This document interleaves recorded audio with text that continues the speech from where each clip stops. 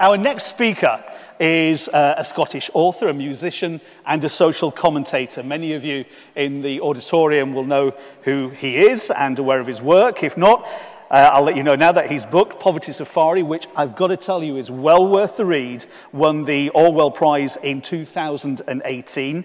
And as a social commentator, he's invited onto national TV, press and radio on many occasions. We are delighted to welcome to the stage Darren McGarvey.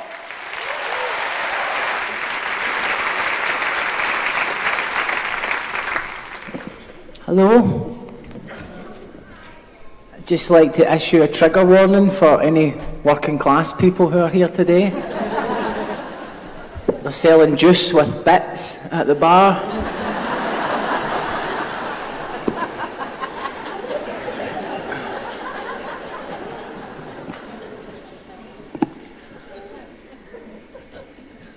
I just want to begin by acknowledging for anyone at least who's been following my own work in the last year that it's been a crazy year on a personal and a professional level.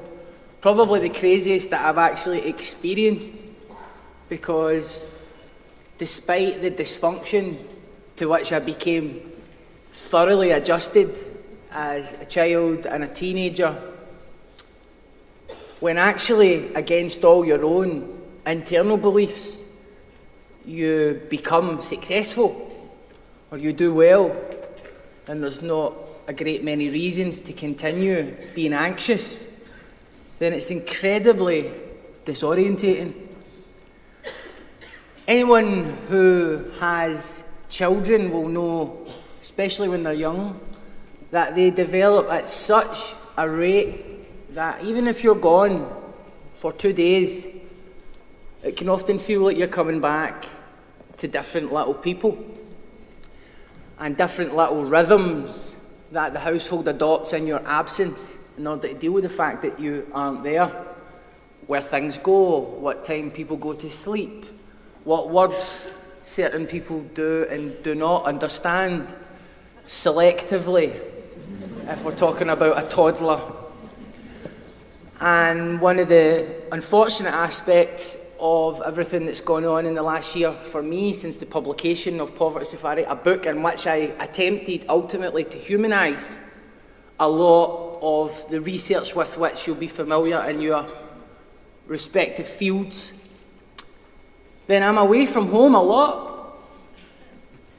And when I come home at first, I find it very difficult to get back into the groove. And sometimes this fear that I don't know what I'm doing can manifest or find expression as a lazy or distant attitude towards my responsibilities in the household, particularly when it comes to my children. Yesterday, after having been away for a few days, I took my son, who's 3, his name's Daniel, and my daughter Lily, who's 1, out for a walk, given that it was very sunny and it wasn't threatening rain. So we walked for 2 hours, which actually is a very short distance if you are walking with a 3-year-old who wants to pick up every acorn and every plant. Smell the flowers, Daddy. And we had a lovely time, and I felt like, well, I'm really getting into the groove a lot quicker than I usually would, being away for that length of time. And then, just towards the end of the day, when we're getting ready to go home, my son, who is potty training, starts to look like he really needs the toilet, but also a refusal to admit that he needs the toilet, or indeed to use the toilet when he's taken to the toilet on 3 separate occasions. Now, at the precise moment when we were just too far from a toilet and just too far from a taxi, my son's bowels and bladder evacuated themselves. And I went from feeling like I was handling everything relatively well to the most paralysing, painful feelings of frustration, of inadequacy, of panic, of desperation, standing in a public place with a screaming one-year-old in one arm and a little boy who's in physical pain, who's also sensing that I'm upset, and I emotionally withdrew from him. I didn't realise that I had done it at the time. At the time, this presented in my mind as, well, I have to be tough on him. If he's not responding to all of the advice on Mumsnet,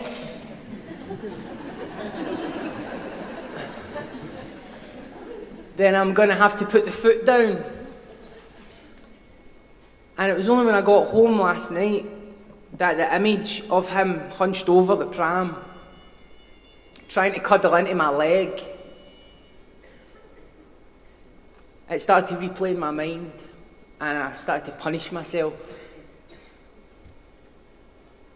And someone backstage just said to me, very wise that they are, that parenting is guilt, and when you get used to that and just accept it, then you can move forward.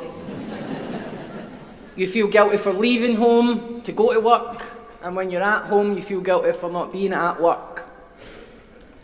But ultimately, what that incident and the aftermath showed me is that I've got a head full of this stuff, this adverse childhood experiences stuff. I've got a head full of a visceral understanding that there are consequences to my emotional states, how that impacts on my behaviour, and how that affects people around me, most notably my own children. I didn't study for years at university, I'm not an academic. Indeed, despite what some very generous and flattering people may say or think, I'm not an expert on anything, not even my own experience. That is the power of this movement. And a movement is absolutely what this is. Now, I have some notes because, despite the fact that I don't usually do the kind of TED Talky style, I want to talk a little bit about a lot of the debate around adverse childhood experiences. And in recognition of the magnitude of this particular moment, I want to make sure that I am as precise as possible. The principle that how we think and behave impacts our children and that this impacts families and communities and wider society is no longer really up for dispute. You won't really find, even in more conservative moral worlds, a serious argument against the fact that if your child is raised in a nurturing and supportive environment, then their outcomes will be better across the board when compared to someone who hasn't experienced that level of stability.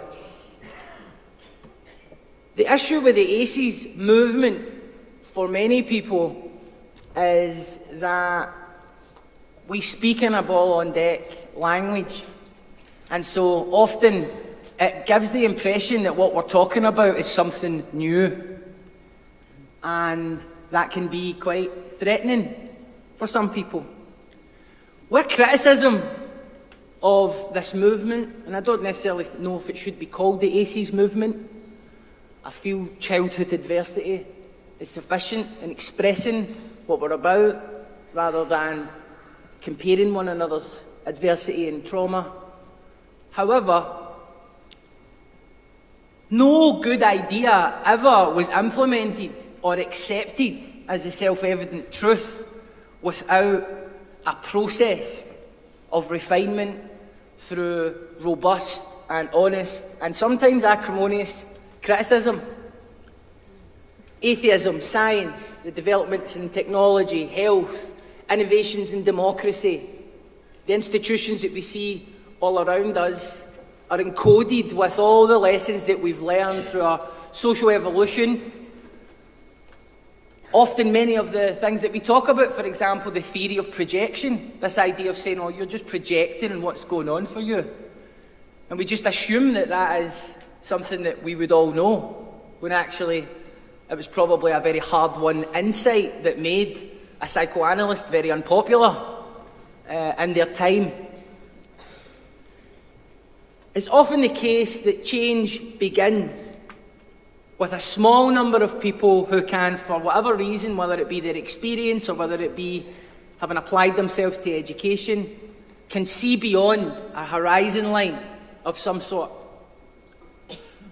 And so they have to engage in the very difficult and often thankless work of fanning out across society to persuade anyone that's willing to listen that their ideas may need to be reassessed.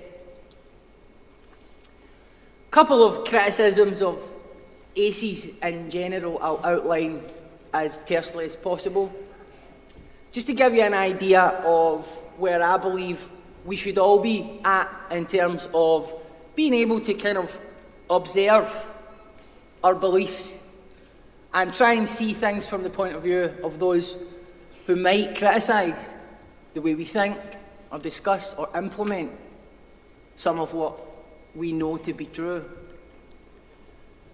The first is the ACEs scoring system. Now, obviously, most people understand that this is more of an illustrative tool than a diagnostic tool. We're not seriously saying that if you have a certain number of ACEs, you are clinically anything.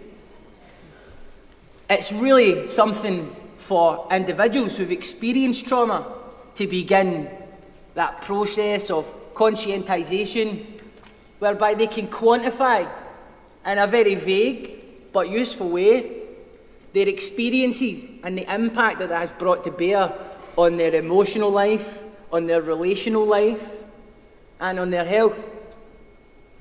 Personally, for me, the ACE score system made a lot of sense.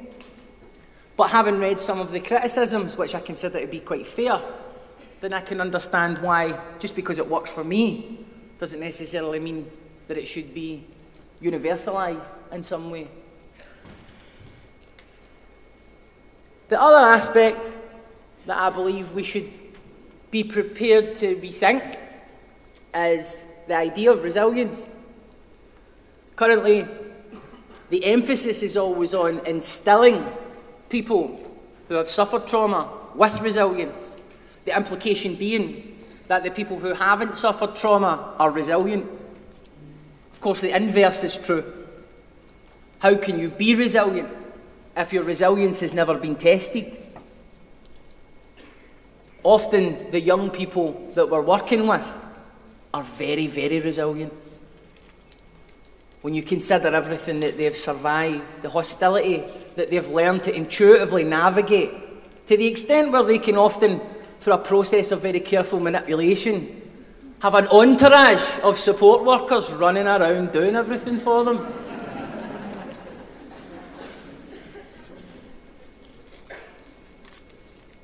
Admitting that the ACE scores or the emphasis on resilience might need to be refined or recalibrated in some way is not admitting that the whole movement falls apart. It's not admitting that we're wrong, that we have bad intentions.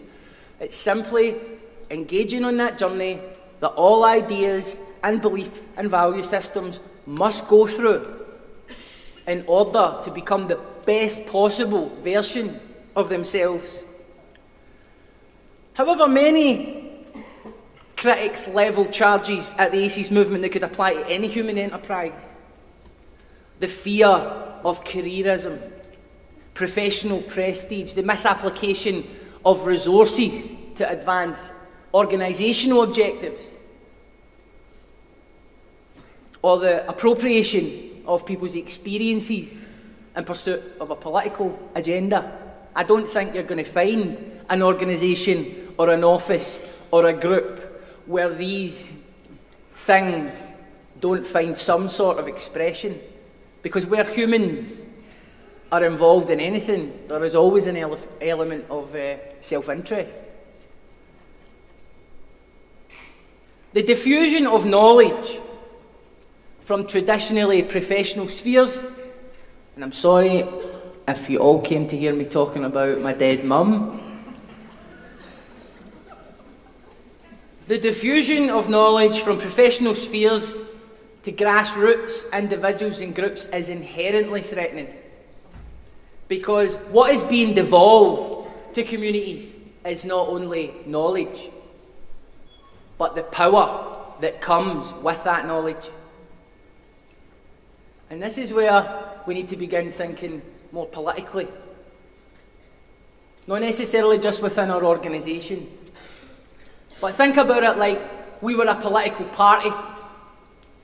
How would we be framing these arguments strategically in order to appeal to the broadest possible demographic in order to give our movement the necessary muscularity to enter public policy? We need only look to the Scottish Violence Reduction Unit for what I believe is a masterclass in smuggling radical ideas into the mainstream in a politically intelligent manner. The Violence Reduction Unit, while always emphasising the need for compassion and smart justice, also recognises that there is a need for consequences for criminal behaviour, antisocial behaviour, and so doesn't rely exclusively, as so often many other social movements do, on moral calls to action. Because a lot of the research shows that we all come from different moral worlds. Our sense of what a moral priority isn't universal. Some believe that liberty and freedom and privilege flows not from the fact that it's inherent to the human character, but because law and order and the adherence to it that gives our society shape is where these things ultimately emerge. Others believe freedom and compassion are the most important things.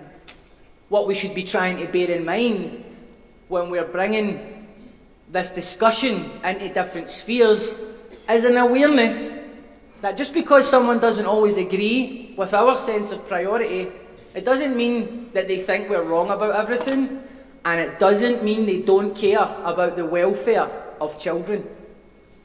And this is very, very important to bear in mind. Last couple of things.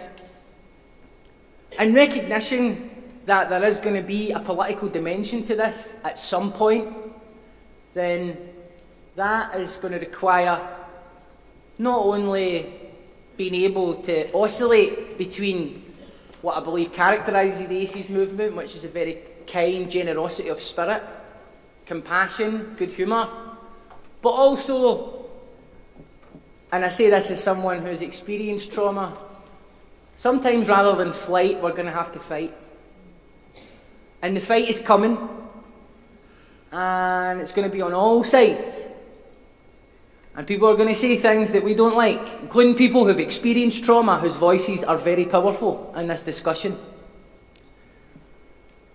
In light of that, it's not just public opinion that we should be looking to change, or political opinion, because there are in fact many other campaigns out there in specific areas and fields across society that are really dealing essentially with the exact same problem that we are trying to tackle, which is the impact of social inequality in Scotland.